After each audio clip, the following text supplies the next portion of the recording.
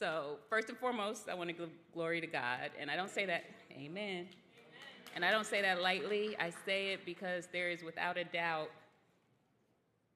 the hand of God and his favor has been on my life, on my career journey, on my personal journey, on everything. And I am so blessed, blessed, blessed. I want to thank Joy Brown and the Culture Creator Advisory Council.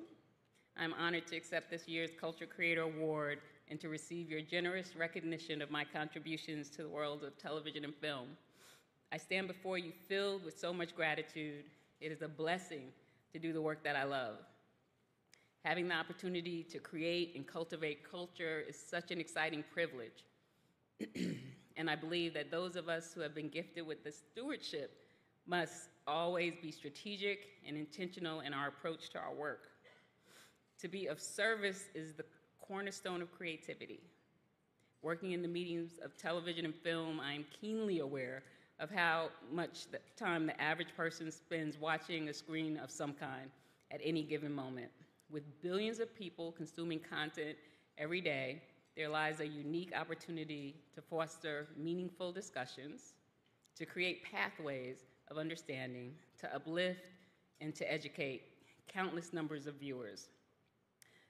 Though entertainment is at the core of what we do, we can use the power of media to speak life into our audiences, to tell authentic stories, and ignite a light amid the darkness that exists in our world today. For me, there is no higher calling than to use one's talents to elevate and encourage others. We create to have an impact in the world.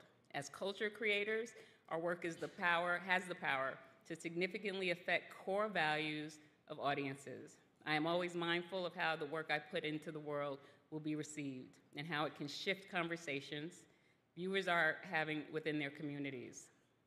Through our work as creators, we can choose to be agents of cultural, political, and social change, or purveyors of the status quo.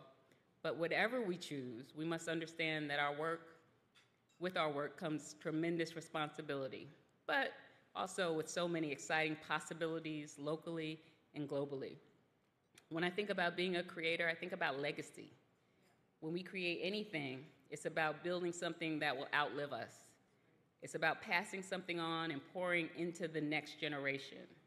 I'm reminded of all the iconic moments, cultural moments that have preceded me, moments that were gifted to my generation by the creators who came before.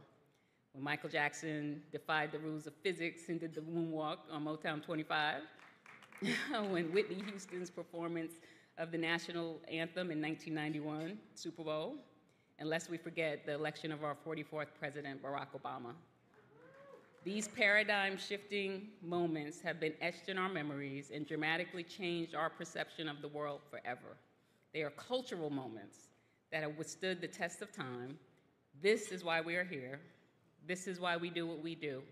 I salute all my fellow culture creators being recognized. Your vision and commitment to excellence continues to shape the world. May today be a celebration of what we've accomplished, as well as inspiration to the next generation of culture creators. Thank you all.